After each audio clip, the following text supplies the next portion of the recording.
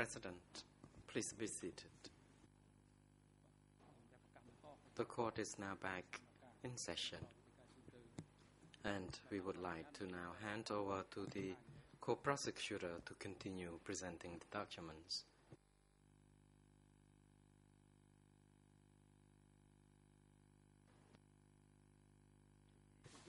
The President, counsel for Mr. Ieng Sari, you may now proceed first. Counsel Angadam, thank you, Mr. President, and Your Honors. Very good morning again.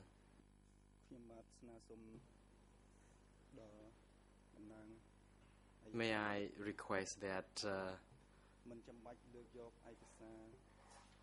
co-prosecutor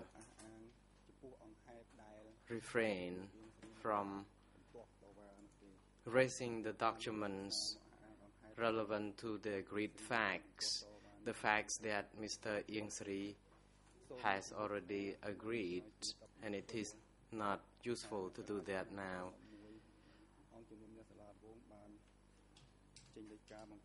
The trial chamber issued an order asking parties to prepare documents to be examined during the trial proceedings.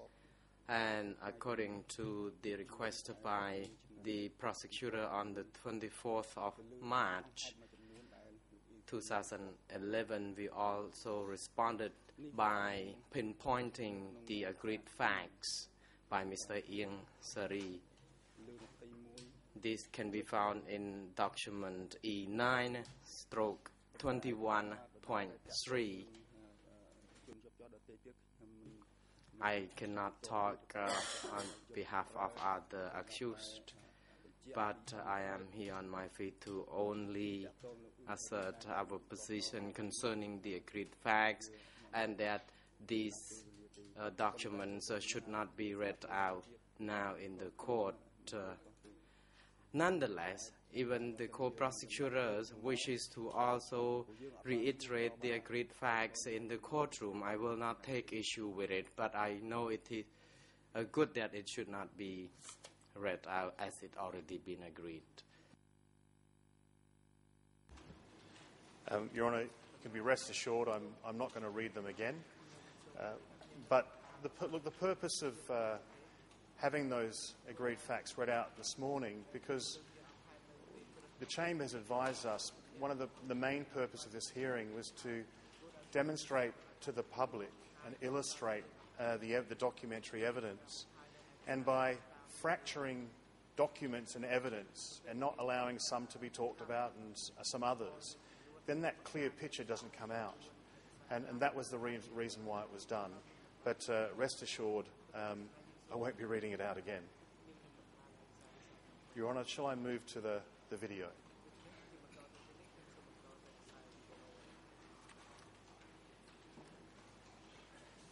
Your Honours, as my colleague has said, we're trying to go through the documents in relation to Ieng Sari in a chronological order in a way, and then when we get to a certain type of document, then we would stop and discuss all of those documents, for example, standing committee meeting minutes, which we'll discuss shortly. But in a way, we're still in 1975 with the presentation, and I would like to show a video clip with your leave. It's E3/2384R, and it's a clip, a video of Ieng Sari talking to a journalist in 1975 about the reasons why he says Phnom Penh was evacuated. So it's 2 minutes and 3 seconds. There is a small part that continues on from that with Steve Hedder for about 20 seconds, but it's the same video and it's all been admitted. If we can play that video clip, please, Your Honour.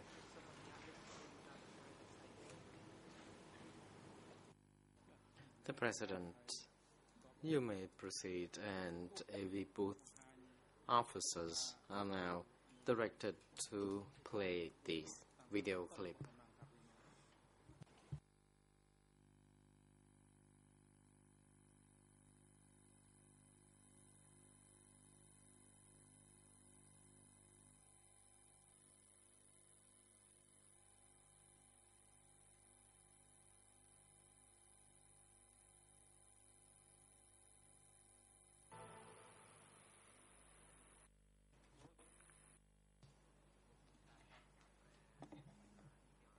As you have known, this problem was before liberation. I supposed that there were only about 2 million people had to be evacuated and worked.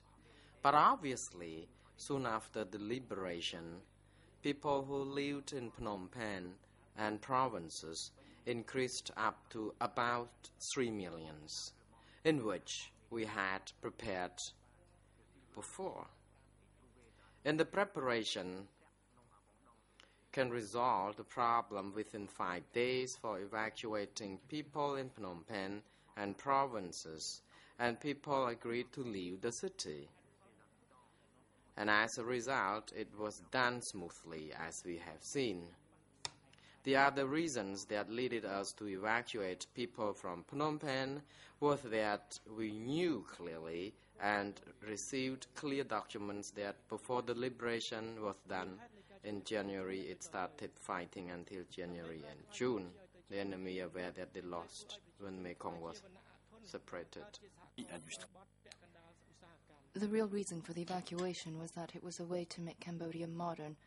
The population had to be proletarized by establishing semi-industrial peasant producer cooperatives. It swept an entire urban population into a system of re-education that was controlled by peasants and by the party through the poor peasantry.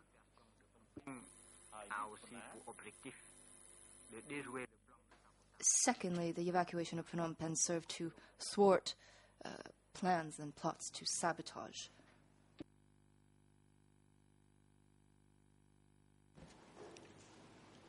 Thank you, Your Honour. Just to be clear, that was the full length of the video. There wasn't cutting done to interpose Steve Hedder with Yang Sari. That's how the video appears. Your Honours, also in 1995, published in Newsweek on the 8th of September, 1975, Yang Sari gave an interview to James Pringle. He was the Newsweek's Latin American bureau chief. The document is E3/550. This interview was given by Yang Sari at the Lima Conference of Non-Aligned Nations. It, as well, provides some further insight into the reasons for Phnom Penh being evacuated from the mouth of Yang Sari. The article, if it can be shown on the screen, the English version, 00087603 to 04, and the Khmer 00291035 to 00291038, and the French 00698732 to 34. If I can start halfway down the article, James Pringle, or the journalist, is talking about a propaganda film that Yang Sari played at the Lima conference. And the introduction to the questions are, what made the film particularly significant was that it provided the outside world with the first glimpse of Cambodia. Indeed, the presence of Lima of newly appointed Cambodian Deputy Premier Yang Sari, who is believed to be among the top 2 or 3 leaders in the new Phnom Penh regime, strongly suggested that new Cambodia was now ready to emerge from its shroud of mystery to seek wider international contacts. And then the conversation begins. James Pringle asked Yang Sari, why did your forces evacuate the population of Phnom Penh after they captured the capital on April the 17th? And Yang Sari replied, there were 2 reasons, the first of which was food. We thought there were 2 million people in Phnom Penh, But when we entered, we discovered 3 million. In the past, the US had transported from 30,000 to 40,000 tonnes of food a month into Phnom Penh. We did not have sufficient transport to move food into the capital, therefore the people had to go where the food was. And we had to furnish this food with independence and dignity and without asking for help from any country. What was the second reason? Yang Sari answered, we discovered a document detailing a secret political military plan by the US Central Intelligence Agency and the defeated Lon Nol regime to spread confusion after our victory. There were 3 points to the plan. First, if we're unable to solve the problem of feeding the population, they would make trouble with agents infiltrated among the people. Second, many of the Lon Nol soldiers who waved white flags had in reality hidden their arms. They intended to attack us after we had taken Phnom Penh. Third, they planned to corrupt our troops and weaken their spirit of struggle with loose women, alcohol and money. Next question. Is Phnom Penh still deserted of population? Yang Sari replied, no, about 100,000 people have returned and others are returning little by little. Schools, hospitals and factories have gradually resumed their activities. People can go back to Phnom Penh if they wish, or they can stay in the countryside. All of our people are working day and night to rebuild the country. Cambodia is like a giant workshop.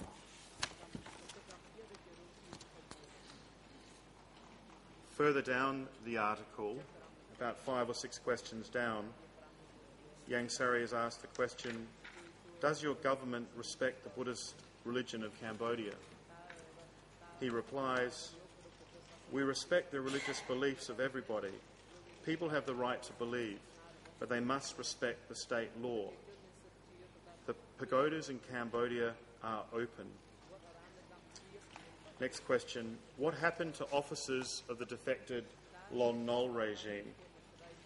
Today they participate in agricultural production. We will applaud them if they are sincere and they can participate in our Cambodian national life.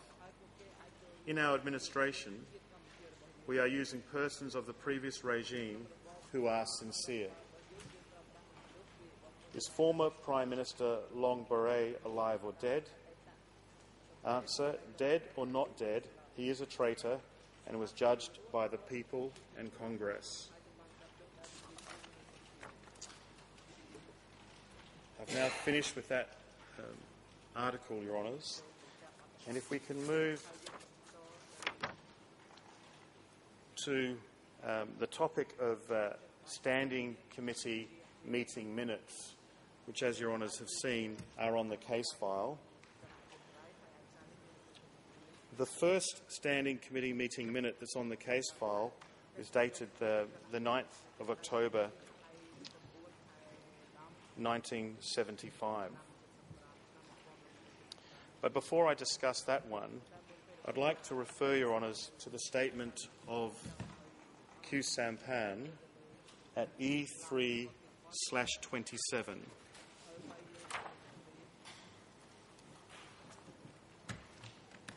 In that statement,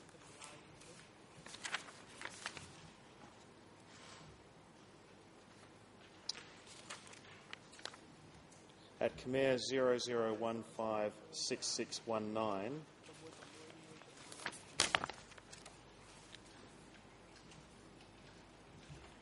and 00156750 of the English,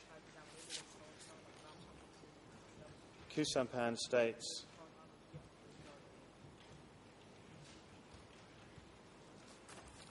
in In principle, the most important body was the Central Committee, but in practice it was the Standing Committee. We can compare this to Parliament and the government in a parliamentary regime. It is the government that conducts the day-to-day business of state.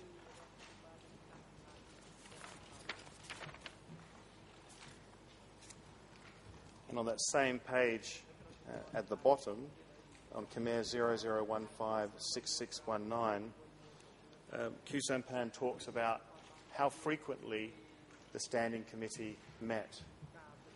This is, of course, relevant in terms of determining the role of Yang Sari and Nguyen Chia and obviously Khieu Samphan as well. He states, the Central Committee convened a meeting every 6 months from 1970 onwards. The Standing Committee met frequently, probably about every 7 to 10 days or more regularly in emergencies. As Your Honours are aware, on the case file we have 19 Standing Committee meeting minutes and clearly not the copies for 7 to 10 days over that 3.5-year period. But of those minutes that have been obtained, I would ask that we look at E3/27, sorry, not that one, E3/182, which is the first Standing Committee meeting minute that we have on the case file. In that document, there's no record as to who is present.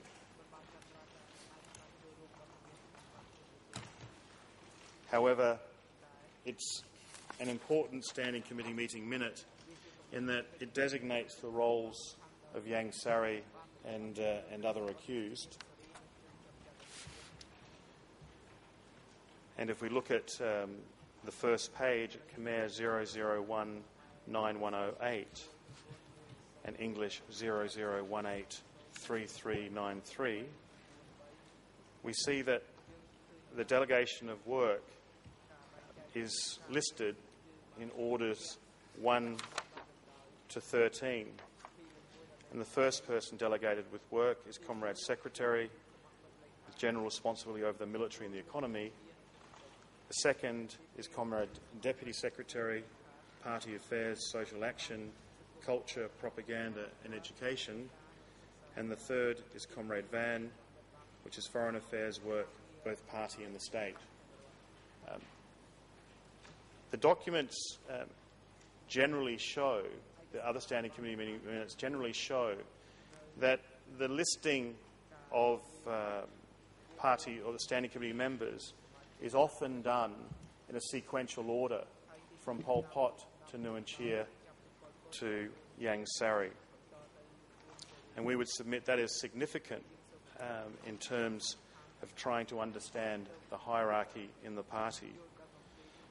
What's also significant about this Standing Committee meeting minute in terms of defining the role of Yang Sari is that he's been charged with foreign affairs work, both party and state, not just external relations with state, but external relations in relation to parties. The other significant thing about these meeting minutes is that they are incredibly significant in their designating roles of CPK members in running the country. And it really, I would submit, is an indicator of how important this Standing Committee was, the fact that it's able to designate how the party and how the country is run. If we look at page 3 in the Khmer, we can also see from these minutes that the Standing Committee is in fact the most important body in the CPK during that time. And if we look at Khmer 00191090 and English 00183394, sorry, I haven't got the French. It states, "But each person is not enough, and the committees must work to have their members absorb and join initiatives. If it is done like this, then it's a great force. If we are forgetful, they will arrange replacements. In bringing up projects, we must ask the Standing Committee's opinion so it may decide and approve. Must avoid trends." Over the page, just following, it states, "Asking only the Standing Committee. If it's done like this, there would be no concentrated democracy. The Standing Committee cannot run if everything comes here in entirety. Working in individual sectors without asking the Standing Committee, this is a mistake. Therefore, that is why we must solve problems by taking the parties' decisions and implementing them directly and well. In order to know what we have implemented well or what not well, that is up to whether the masses accept it or not." Further down, the power of the Standing Committee can be seen by this recorded discussion. It's at Khmer 00019111-2. States, "Administratively, there must be mastery. The important objective is that minutes records must be clear. What is asked must be known from decisions of the Centre, of the Standing Committee, minutes documenting minutes of meetings of the Centre, what day, what month, whatever needs to be done to make it clear what must be done. If minutes are not clear, that will lead to difficulties in review. If this can be done, it will lighten the load. Now, the work is still little, but in 1 year, in 2 more years, the work will keep increasing, like economic work. For example, foreign affairs work will be the same way. When a telegram comes in, immediately when it's received, the office must hand it to the responsible section immediately so they can examine and consider it and make proposals to the Standing Committee. Some matters are urgent. Military matters are given to the military, commerce matters to commerce, party matters to the party section. Therefore, if we move close together, this will facilitate concentrating our workforce." Again, over the page at 00191112, it states, "When the Standing Committee meets, each person reports. In the past, all work was concentrated with Comrade Dun. At a later date, it must be given to each section to consider. For example, foreign affairs work, at a later date, it all must be considered. We do not want the work concentrated at the Standing Committee. The Office of the Standing Committee makes contacts back and forth with each section. The Standing Committee monitors each section's implementation of the line. The Office has the task of monitoring implementation."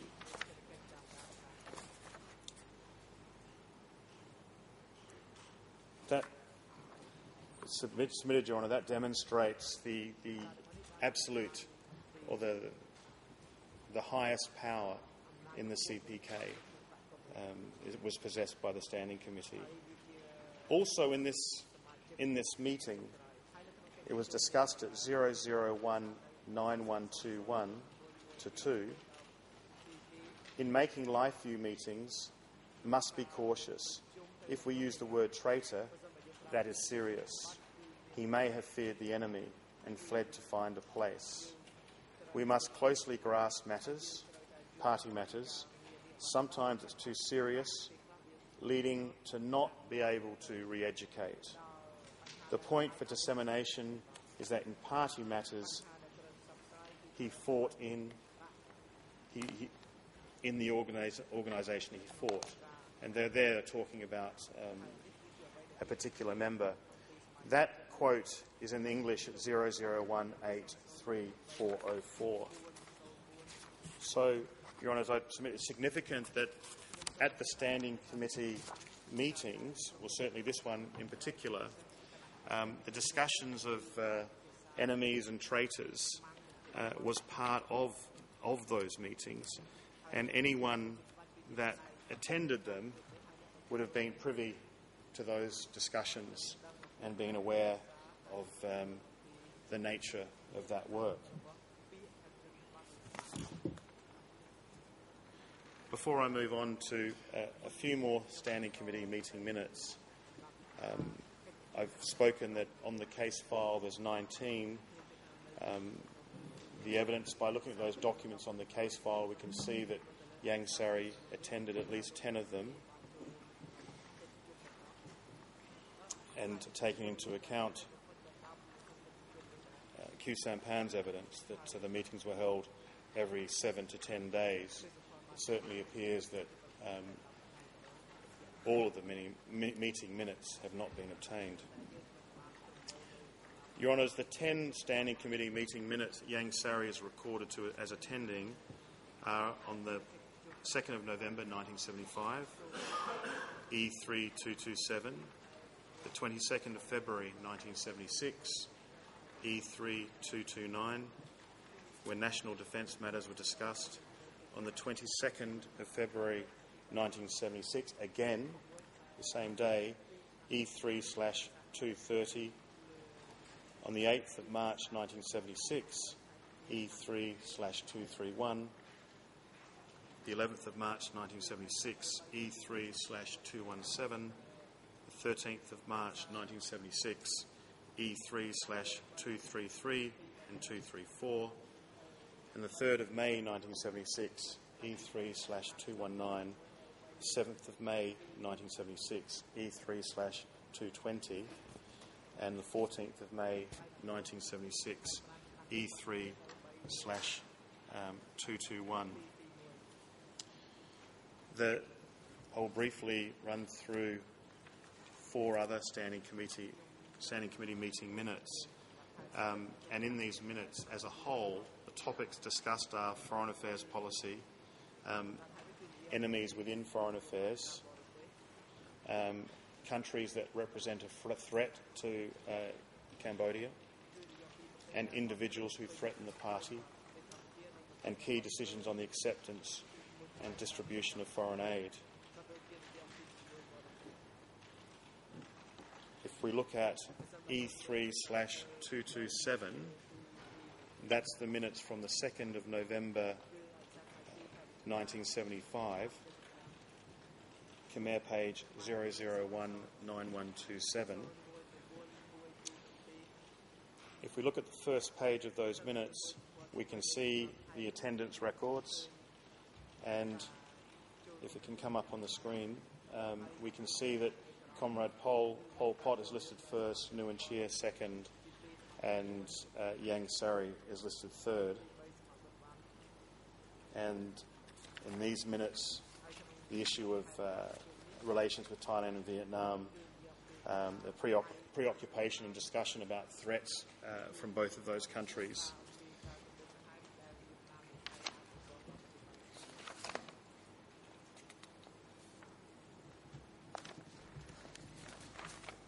So significant matters of national security were discussed at that particular meeting. And if we can now move to E3/230, this is a standing committee meeting minute on the 22nd of February 1976. The Khmer version is 0000711. And again, if we look at that meeting minutes, we can see, if it can be shown on the screen, we can see that Pol Pot is listed first, Nguyen Chia second, and then Yang Sari is listed third.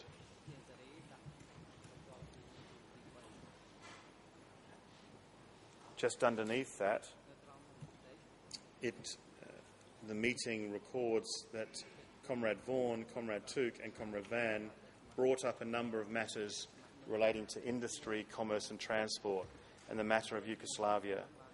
And then it states that Ankar gave the following opinions and instructions in relation to aid, salt production, etc. At that meeting, it's significant that at point 5, which is Khmer 0000712, that at point 5 it states, adding forces, that there was a proposal to use additional adolescent children from the base areas and handing them over to industry for management.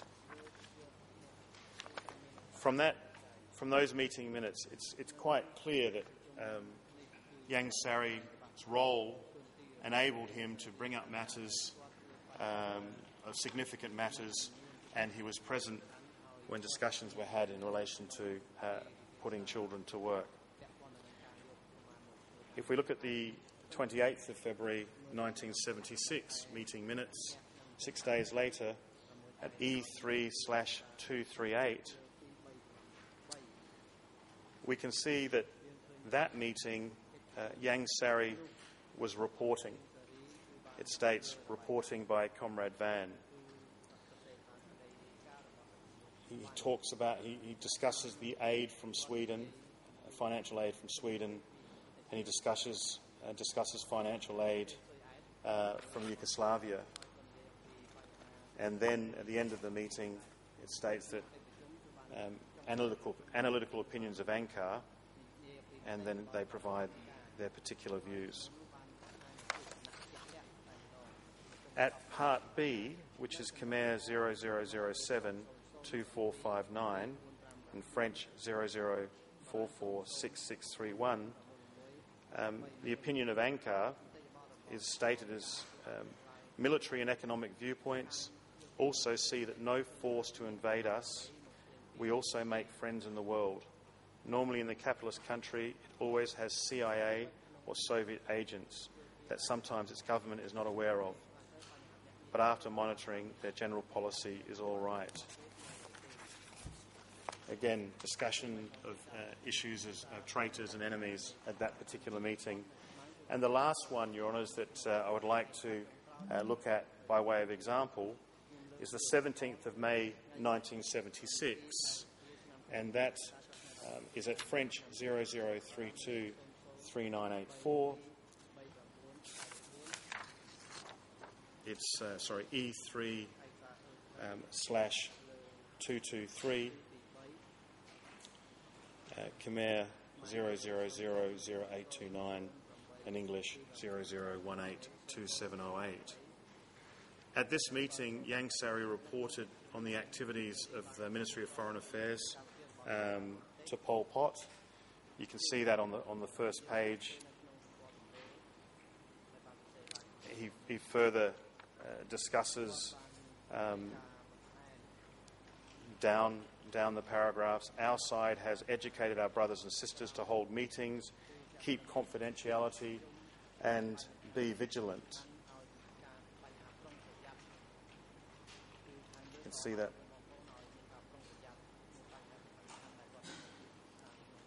In any event, that's in the fourth paragraph down from diplomatic relations to Phnom Penh.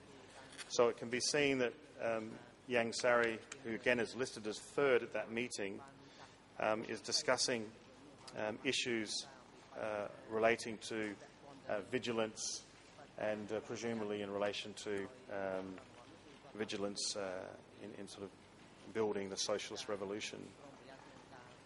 And if we look at page 00182711 in the English, and we can see French 00323896, we can see that Yang Sari reports in relation to the embassies in Phnom Penh to continue to educate male and female youths who are in service, for them to upgrade the spirit of revolutionary vigilance, especially teach them how to report to the ministry, and the ministry in turn report to the office. So it's clear that Yang Sari is discussing issues relating to enemies in these meetings. Your Honour, I've now finished with the Standing Committee meeting minutes, and I would like to move to another topic, and that's the topic of telegrams. And like the Standing Committee meeting minutes, telegrams are another group of documents which the evidence shows that Yang Sari has been copied in on what is calculated from the case file at least 100 occasions. I'd like to present the document E3893. This is a telegram dated the 26th of January 1976.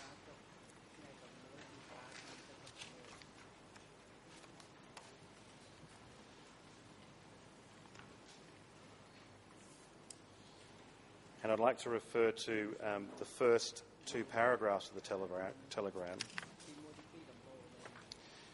where it's to Brother 870, Office 870, and Brother V with respect. And it states, "We'd like to report about the result of a 24 January meeting with the Vietnamese delegation. There were 6 in the delegation, headed by Lu Yang, Deputy Chief of the Zone Military, Vietnamese side. He told us that his colleague named Hu was sick and could not come. But we noticed that they were supposed to have Chief of their zone's military head the delegation to meet us, but changed from the head of delegation to Deputy Chief of the zone's military, because we changed from cadre to the regiment to Chief of Zone Military. He is old and has very deep thoughts." Then the telegram goes on to discuss issues such as border incursion by the Vietnamese and the Cambodian and disagreements there. And at paragraph 6, at the end, close to the end of the telegram, at the bottom, it states, "The argument was very difficult. They put a lot of pressure on us, but we managed to maintain our standpoint, and we had much confidence because our superiors to them, especially after we showed them our map, were able to keep the atmosphere of solidarity. We assumed that we achieved good success for the first step." You can see at the end of that telegram, it's copied to Pol Pot, Nguyen Chia, Yang Sari, Brother V, Brother Q, Brother Dun, Brother Q being Sun Sen. So it's clear these telegrams demonstrate that Yang Sari is being apprised of the military situation on a regular basis. Perhaps if we can look at the next telegram, which is E3/995, and it's dated the 19th of March 1978, later during the DK period. There's a telegram from Kang Chat alias Say to Committee 870, particularly copied to Yang Sari. And if we look at the end of the document again, it's to Uncle, whom is Pol Pot, Nguyen Chia, Yang Sari, Brother Van, Brother Von, whom is Von Vet, and Office 870, members of the Standing Committee. Now, this telegram is a report on the enemy situation in the zone, including the systematic purge in the North Zone. The paragraph that's relevant in terms of how exposed and how Yang Sari is and other members are to discussions about purging, if we look at paragraph 00019-202, this is what the telegram says. "The situation of undercover enemies burrowing from within. This dry season, the enemy remnants raised their heads back up and conducted activities of opposition against us in the work sites. These enemy remnants made contact with police, soldiers and civil servants, all of whom disguised themselves as new people. It was only after they conducted activities of opposition against us that we clearly recognised their faces. In conjunction with this, we systematically swept them cleanly away. As of this today, undercover enemies burrowing from within situations has gone quiet. A number of soldiers, police and civil servants fled after we swept approximately 20 heads of them cleanly away. We are continuing to take further measures to find and arrest them. As for the undercover enemies in Priya Vihir sector, they no longer exist after we took and are continuing to take further measures to sweep them cleanly away. That's copied to Yang Sari and the other Standing Committee members. We submit it's a very relevant and probative document, that type of document, in that Yang Sari is participating through in the knowledge chain of targeting of enemies. The last telegram, Your Honours, is E3/157, which has just been used by way of an example of the telegrams being sent to Yang Sari. E3/157 is a telegram from the 21st of April from Un Meng, alias V, the North East Zone Secretary. It's copied to Yang Sari. It describes border clashes with Vietnam and the execution of internal spies and traitors. In particular, this telegram informed Yang Sari that spies have entered locations twice. We smashed some and some escaped. Internal traitors have been swept clean and their responses have been extracted successfully.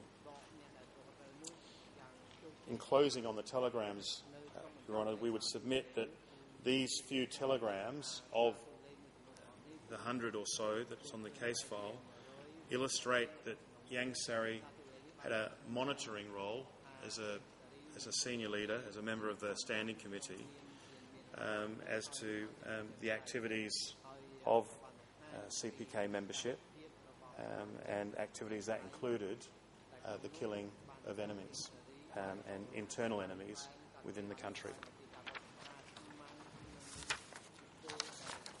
Your Honours, I would now like to move back again in the chronology to the 30th of March 1976, because we're moving to a different type of decision, and it's E3/12, which is a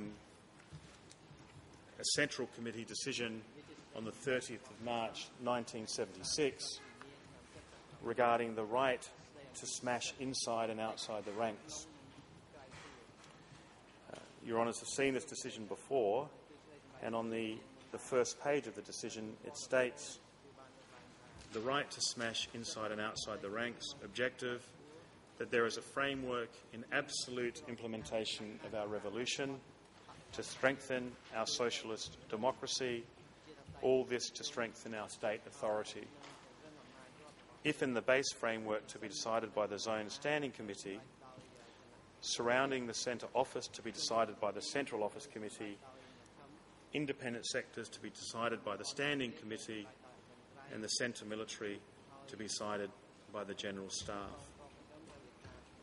In this document itself, it gives the Standing Committee, amongst other committees, the power to smash, to kill. Yang Sari, in terms of how does this relate to the role of Yang Sari, Yang Sari is on the Central Committee and Yang Sari was on the Standing Committee.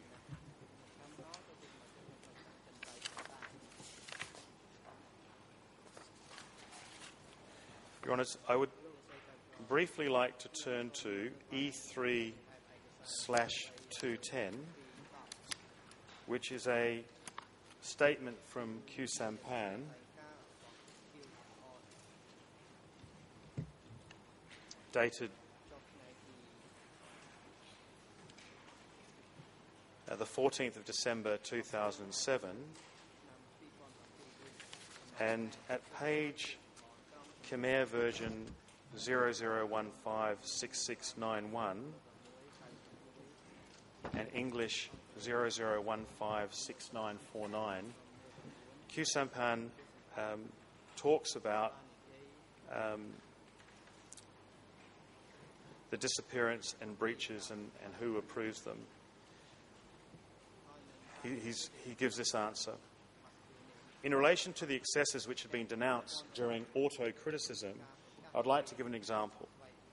A number of cadres believed it appropriate to punish those who committed adultery by shaving half the hair from their heads and exposing them to the public. Such mistakes were denounced and corrected. In relation to the arrests at Preah Vihear province, they did occur, but the prisoners were released. There were breaches committed at the local level, but the leaders did not approve them. Finally, in relation to the disappearance of the members of the Central Committee and the Standing Committee, everyone seemed to approve, but I did not know the extent or the scope of the arrests. That's significantly probative, we would submit, in light of the Standing Committee, the Central Committee decision authorising smashing at different levels.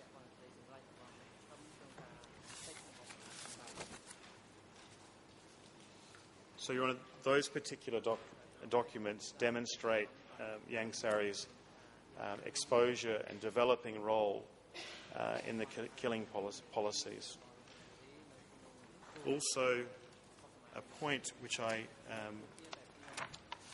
did not make is that in Q Sampan's interview, E3/210,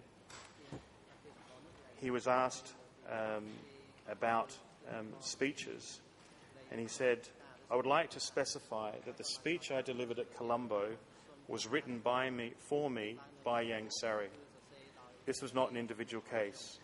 During the visits of Nguyen Chia and Von Vet to Beijing, their speeches were written by Yang Sari. I brought up the examples of Hu Nim and Hu Yun, but I only learned the information about the rest of these two people after 1979. The point of that, which is at 0015-6689, is that seemed to be a further role of Yang Sari during the period in writing the speeches for other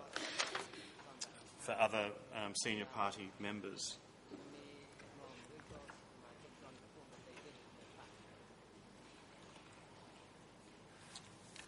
Your Honours, I would now like to turn back again to the 30th of March, the 5th of October 1976, and I'd like to talk about another group of documents that relate to speeches given by Yang Sari to the General Assembly of the United Nations. The document I'm referring to is E3/607, and it's dated 5th of October 1976.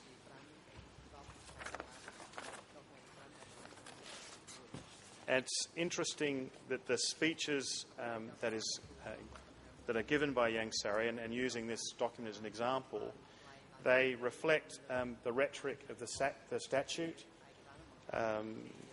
about the importance of having solidarity with other non-aligned countries, and anger vented at capitalist and imperialist countries.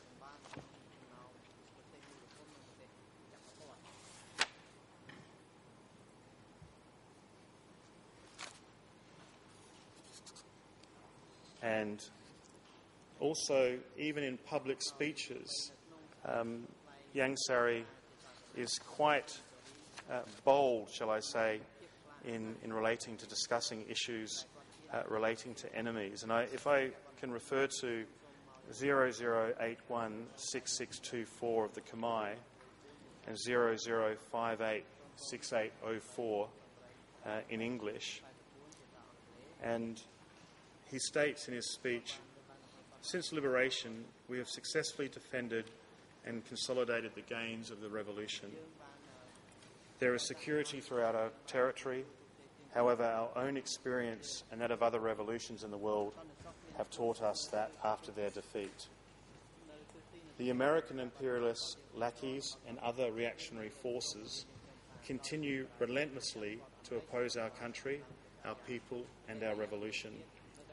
since it is impossible, if not difficult, for them to attack us openly from the outside, they are striving to rally the rump of the forces of perfidy in order to carry out actions of subversion, provocation, division and undermining inside our country, and also to intervene in our internal affairs.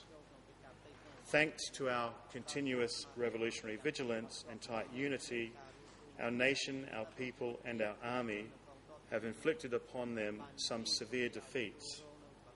But guided by their aggressiveness and blinded by their vaulting ambition, the American imperialists, their lackeys and other reactionary forces are unwilling to learn the lessons of their defeat and persist in pursuing their criminal activities.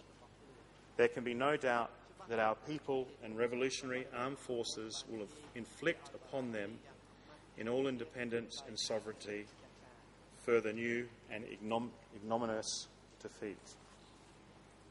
Your Honours, that statement is a public statement to the United Nations General Assembly, and it's submitted that the document is probative in that it reflects exactly what was happening in the standing committee meetings, what was happening in communications with forces throughout Cambodia via telegrams, in smashing cleanly away or killing internal enemies. The public statements and the private statements or private documents, those minutes and the telegrams submitted, corroborate each other, and that's particularly relevant.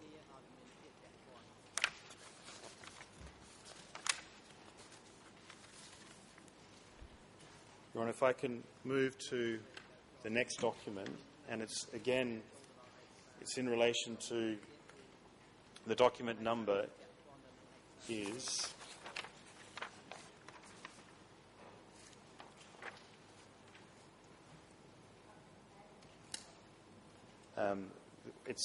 I haven't got the E number with me, but it's D366/7.1.820, and the document's dated the 20th of September 1978.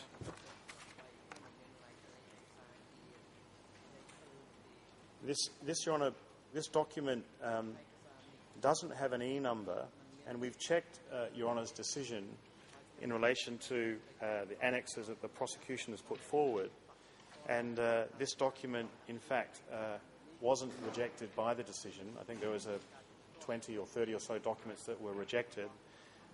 This one wasn't rejected, but it's still, through our sort of research, still hasn't received an E3 number on the system. So that's why I'm not quoting an E3 number, but I would only ask if perhaps a case manager could have a look to see what has happened with that one not being given an E3 number.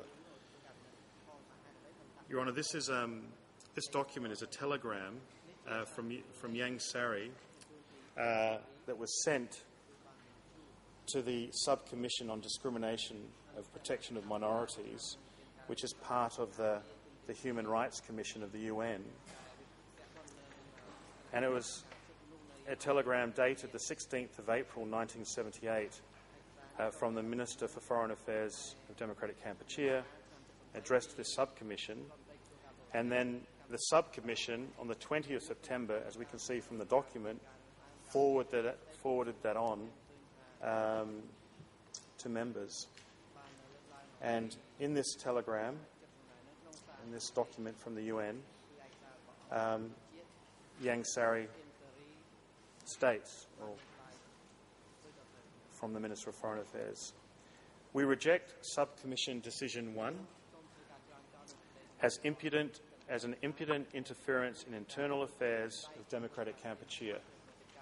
By that decision, Subcommission supports the activities of traitors to their country and the manoeuvres of American imperialists and their partisans who, after committing immeasurable crimes against the people of Kampuchea, massacring more than 1 million inhabitants of Kampuchea and destroying 80% of Kampuchea, continue to defame democratic Kampuchea, to whitewash their crimes.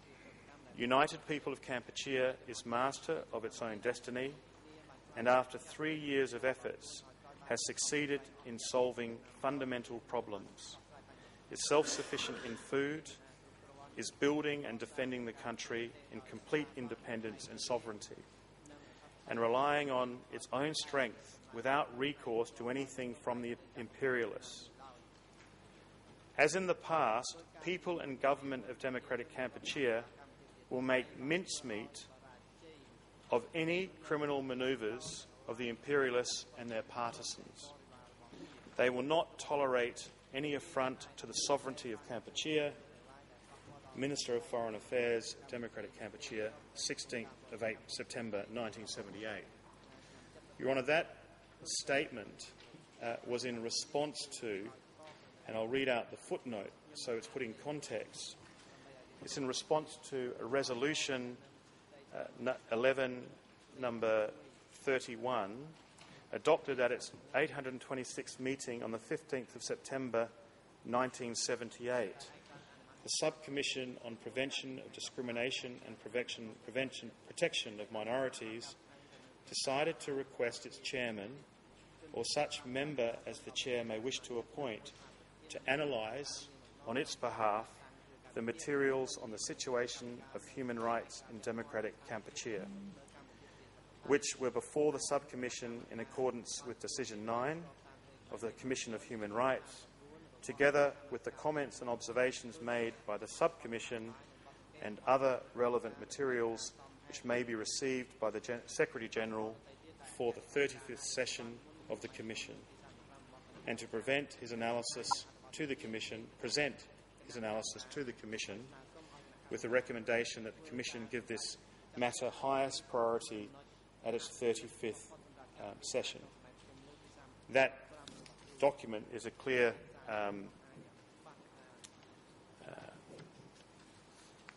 a rage directed at the UN for other countries raising concerns of human rights abuses in September 1978.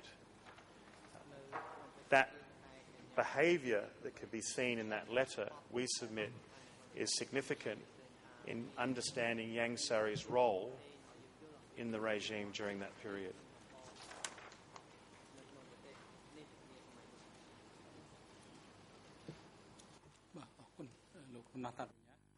The President. Thank you, Mr. Co-Prosecutor. We believe that it is now appropriate a moment ready for the lunch adjournment. The Chamber will adjourn until 1:30.